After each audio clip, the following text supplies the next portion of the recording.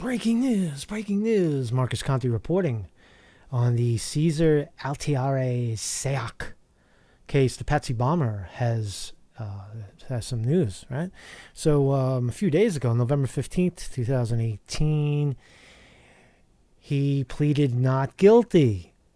Not guilty. Let's figure out what that means. So there's a lot going on here. I want to read some of the background, and then talk about the judge, talk about the significance of a not guilty plea, what that actually means. So let me just read the facts. And so I'm reading mostly from it was widely published, so it's accurate. I was not in the courtroom, but I was.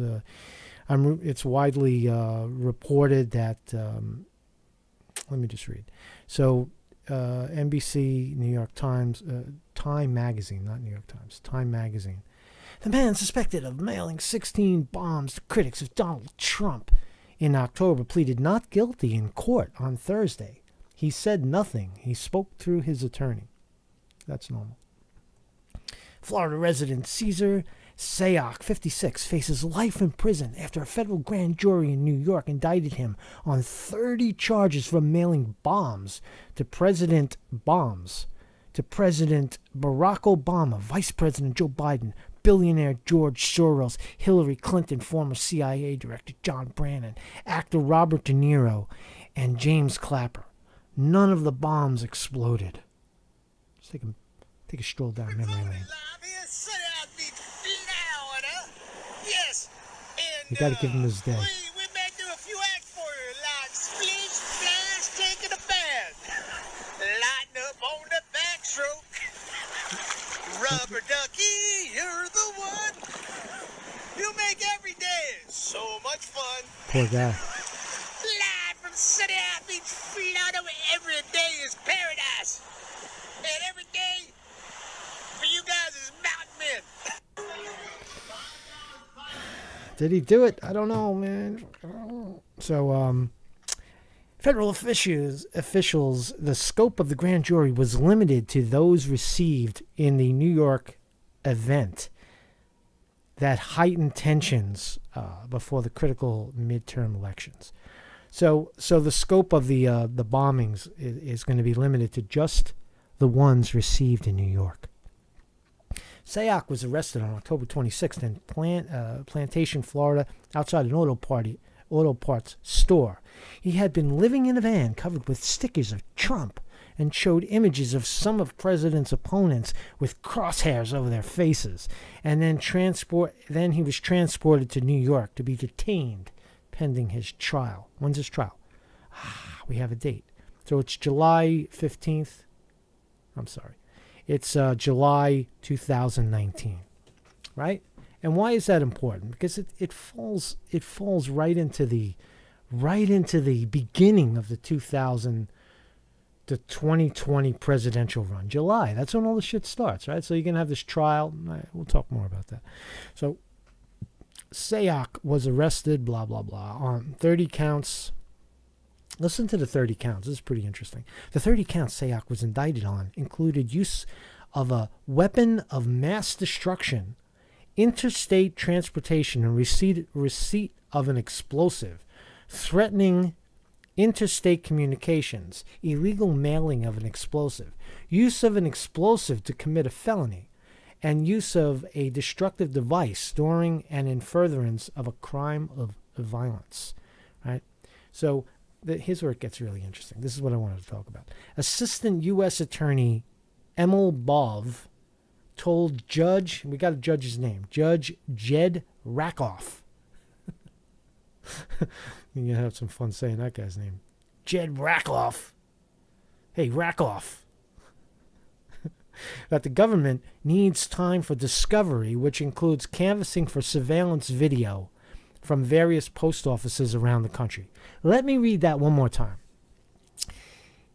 The government needs time for discovery, which includes canvassing for surveillance video from various post offices around the country. I thought they had it. I thought there was evidence. Where's the evidence? They had evidence, right? Right? And then didn't they say that they had a confession of guilt? but the guy just said he's not guilty, and that they've never stacked any evidence against him from the post office. That's very revealing, that line. So, U.S. District Attorney Judge Jed Jackoff set a July 15th, 2019 trial date. I was right about that. July 15th, 2019 trial date. The judge suggested earlier dates, but Sayoc's attorney said they needed more time to prepare given the amount of discovery in the case and a lack of staffing of federal public defenders. Federal defenders named Sarah Baumgartel. So it's still the same woman. He's still represented by the federal defender, public defender. Federal prosecutors said authorities are still scouring surveillance video from U.S. Postal Service and lining up experts to examine the explosive devices. Excuse me. But what's the evidence that... I thought they had incredible evidence to hold him without bail, right? Because of the severity of the crime. But they still are not saying that they have any evidence. They're saying that they need to go get the evidence. That's very revealing. Also in their reporting again, Sayoc's mother said in a recent letter to ABC News, her son grapples with mental illness. Again, the mental illness flag. Though she didn't provide any further details about his condition, but it's not clear whether Sayoc's attorney intend to raise that defense in court. They should. All right, so let's look at the judge. So that's the case. We now know that there is a trial pending for Cesar Altieri Sayoc, and that there is no admission of guilt, because if there's an admission of guilt and he's pleading not guilty, then that doesn't make sense. All right, so we're furthering the ball on this. There's no significant evidence thus far. Discovery means that they're going to go out and discover the evidence, basically. Right. Let's look at the judge. Judge, this is Rakoff, Jad Rakoff. On October 11, 1995, Rakoff was nominated by President Bill Clinton to fill a seat on the United States District Court for the Southern District of New York. Just a coincidence, right? It's fucking Clinton. So you talk about conflict. You remember conflict of interest? You remember when we used to consider conflict of interest, like a guy, a judge would recluse himself from a case because he had a conflict of interest. Now, the woman who allegedly a bomb was sent to, Hillary Clinton, her husband appointed the judge who's now going to preside over the case. That's so fucking wonderful, right? You can't make it up. He was confirmed by the Senate on December 29th, 1995. This is Jad Rakoff. Rakoff. Imagine growing up as a teenager with a name like Rakoff. Hey, Rakoff. Fucking Rakoff. Give me a fucking Rakoff. Fucking nookie Rakoff. It's Jewish, too. Jewish Rakoff. Hey, come here, fucking two-boy fucking Rakoff. Give me a nookie. On December 31st, 2010, he assumed senior status, although he continues to take the full load of cases. Judge Rakoff is Jewish. Now, I want to look at a couple of cases, because who is the guy? The guy has a stellar, has a very extensive judging record here in New York in the Southern District, right? But what are his cases? Do you ever do anything about terrorism or bombing? No, it's all banking. Check this shit out, man. You fucking love this shit, man. Conte's fucking blowing this shit up, man. He's fucking blowing his case up. Right? So I'm going to look at three cases, right? So this is Rakoff judging, right, on three separate occasions. So on August 3rd, 2009, he was the judge in SEC versus Bank of America, right? The guy's got blood money all over him, right? Listen to this. On August 3rd, 2009, Bank of America agreed to pay $33 million in fines without admission of denial of charges to the U.S. Security and Exchange Commission, SEC, over non-disclosure of an agreement to pay up to $5.8 billion of bonuses at Merrill Lynch. So they Bank of America paid $33 million, but they were allegedly laundering $5.8 billion. How did Judge Rakoff approve? Judge Rakoff approved the deal. Washington Post columnist Stephen Perlstein commented approvingly. Maybe Rakoff is exactly the kind of activist judge we need more of. That's one case. All right, so he sided with the banks. Ding, ding. Clinton. Ding, ding. Security Exchange Commission versus another case with the SEC versus Citigroup. This is all around the 2008-2009 financial debacle. It's important because you have to know the character. Let's know the character of the judge. Why was Sayoc sent to the Southern District of New York, right, to face trial, right? Why was he sent here, right? Why was he sent to the Kangaroo Court in New York?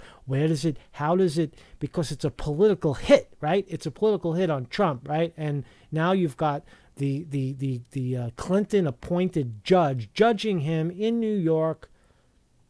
Let's look at the second case.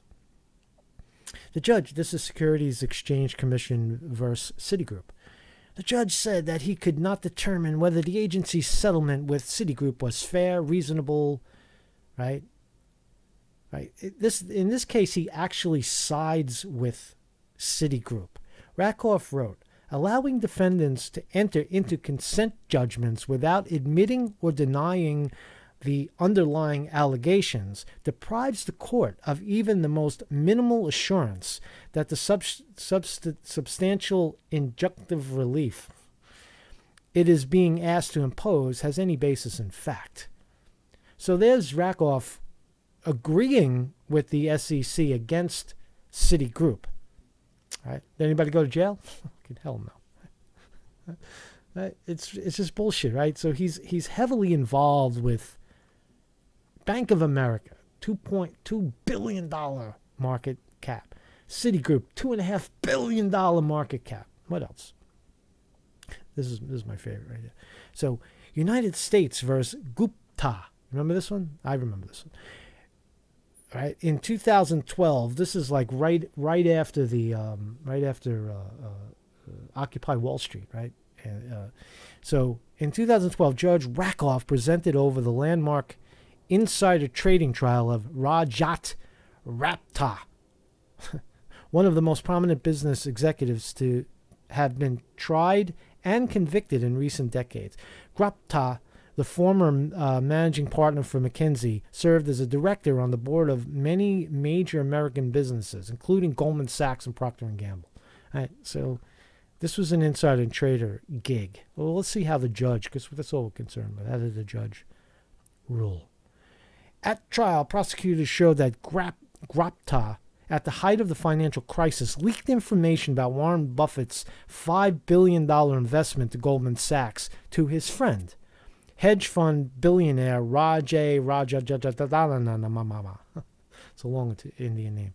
Indeed, within a minute of finishing a Goldman Sachs board of directors teleconference regarding the investment, Gupta phoned Rajamamamamamama at his Galleon Group office in New York. Minutes later, Rajamamamamamama ordered his traders to buy as much as $40 million in Goldman Sachs stock. So that was that's insider trading. What Warren Buffett did was I remember this. Warren Buffett bought $5 billion worth of Goldman Sachs shares in the open market, right? And he's allowed to do that. He did it when everybody else was selling, right? Warren Buffett bought it, and now that $5 billion is worth, 30, 40, 50 billion. Warren Buffett knows what he's doing, right? I mean, he's not an ethical man or any of that, but he didn't break the law. This is what hedge fund guys do, right? But the leak that Goldman Sachs, the guy that was sitting in the boardroom leaked that information out the back door, and then the Goldman Sachs traders, they got in front of it. They got in front of the trade. They cheated, right? And they got caught. So what happened? Judge Rakoff sentenced Gupta to 2 years. Right? Well, what about the rest of the characters? Goldman Sachs is named in this one. So that's all I wanted to say about that. So So just to recap, what are we talking about here? We have a case of a PATSY bomber, right?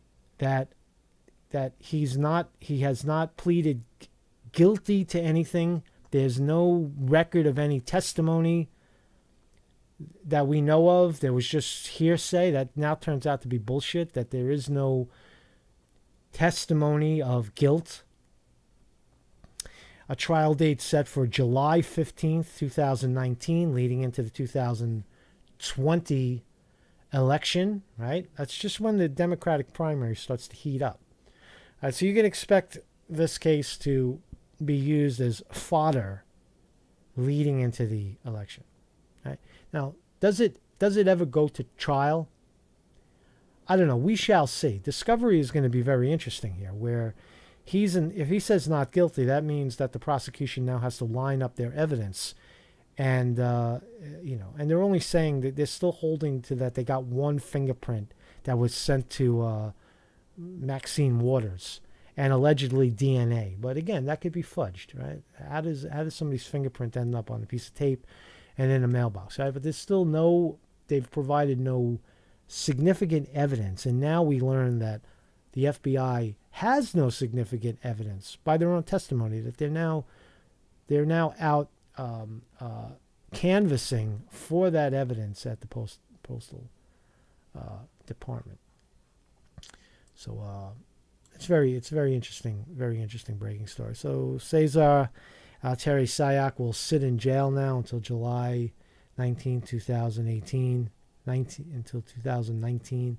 I still haven't received a response for the letter I sent him, but we'll keep our fingers crossed. Marcus Conte reporting.